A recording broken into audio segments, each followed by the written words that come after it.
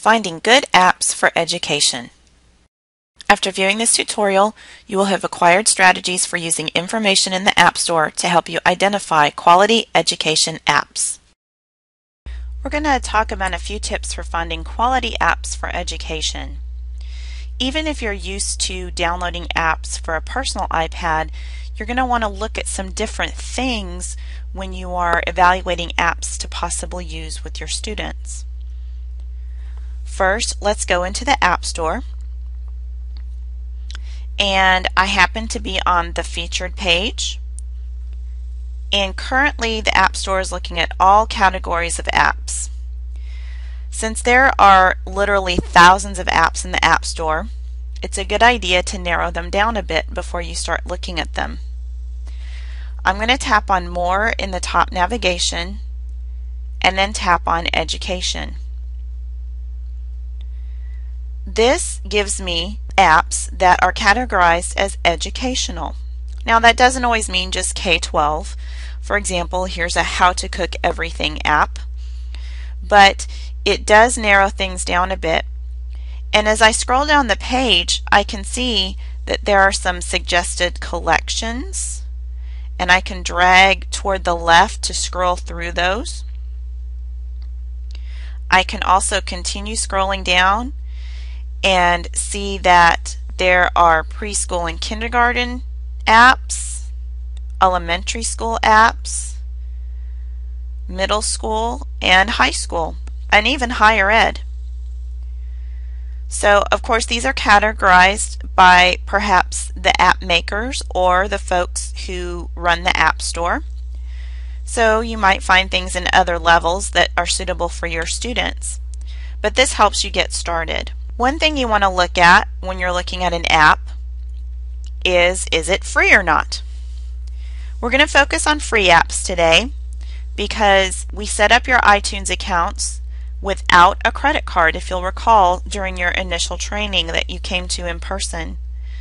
Purchasing apps in education is different from purchasing them personally. We have to make sure we have a license of the app for every iPad we own. So currently the only way to purchase apps is to work through your campus, which will provide a budget code to the technology department to purchase apps. Your educational technologist can assist you with this if you feel you need to purchase an app. Right now I'm looking at the Lifelong Learner section and I see an app called TED. I've heard of TED Talks, so I'm wondering if this is associated with that. I'm going to tap the app and it flips open some information about the app. First of all, I note that it is free, so if I do choose to try it, I don't have to pay any money. I'm going to scroll down a bit and look at some details. It tells me what's involved in the app, and I want to watch for little more links and tap them so that I can read more information. I can look at what happened in the latest update and continue looking for information. Now, one of the things I look at a lot when I'm looking at apps is the version history. I like to tap that and see how often the app is being updated. This tells me whether the developer is really invested in the app or not, and whether I can expect it to continue to be improved. Now this isn't a deal breaker for me, but I do like to look for apps that are in continual progression. Also, if I continue scrolling down, I see a few other links that I could investigate. One thing you would see down here, if it was applicable, is something called in-app purchases. We're going to look at another app in a second and I'm going to show you what that means. But that's not applicable to this app. So the next thing I want to look at are the reviews. What do people think about the app? After you tap the reviews area of the app information, note that you can look at ratings for just the current version, or if you tap on it, all versions.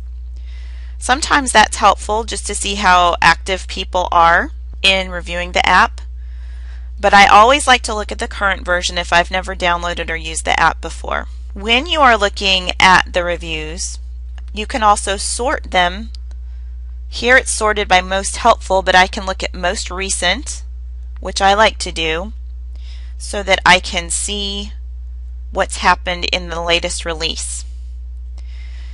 Now, there's always going to be folks that fuss about things, so what you want to look for is the overall, is it positive or negative? If you like the idea of this app, you might also want to look at related apps to get ideas for other things you might want to look at later. After looking at the reviews and the details, if it's an app that you think you might want to use, go ahead and download it simply by tapping free and then install. And remember, it might ask for your password, which I'm going to blip past in this video so that you can't see what mine is. While we're here and it's downloading, I'm going to show you one more little feature. Let's say you really liked this app and you'd like to recommend it to a fellow teacher. You can tap up here on the action icon in the top right and choose mail. And I could mail this now to a colleague of mine, and then she can get a direct link to it in the App Store. So that's kind of a nice little feature if you want to show someone an app. You can even do that after you've downloaded the app by just finding it again in the App Store. I'm going to tap outside of this box to close it, and I want to show you one more app really quick called Puppet Pals. I kind of cheated and I have it typed up there in the top right already. It's just an app I happen to know is used a lot in education. So since I already typed it, when I tap the field, I have results already, so I'm going to tap on Puppet Pals. Now what's interesting about Puppet Pals is there's one here on the left that says Puppet Pals HD Director's Pass, and it costs $3.99. Puppet Pals HD to the right of that is free, but notice it has a little note on it that says offers in-app purchases. This is key to remember. I'm going to go ahead and tap on Puppet Pals, and I won't show you all the detail sections again because I just did that on the TED app, but I am going to scroll down and have you notice that this has a section that says in-app purchases. I'm going to tap the little link that says show in-app purchases and take a look at some of the things that are going to cost me money if I decide to upgrade this app. Now, in-app purchases are very difficult in education because we cannot purchase those through a purchase order through the Business Office Technology Department. So it's something to remember. What might happen is this. You may choose to use the free version of the app, and the free version of this app is fairly functional. I just know that from experience. Later on, you may want more features. What would happen then is you would have to work with someone on your campus to get a budget code to purchase the Director's Pass version of the app, since we can't do in-app purchases separately. Again, your educational technologist can help you with this process.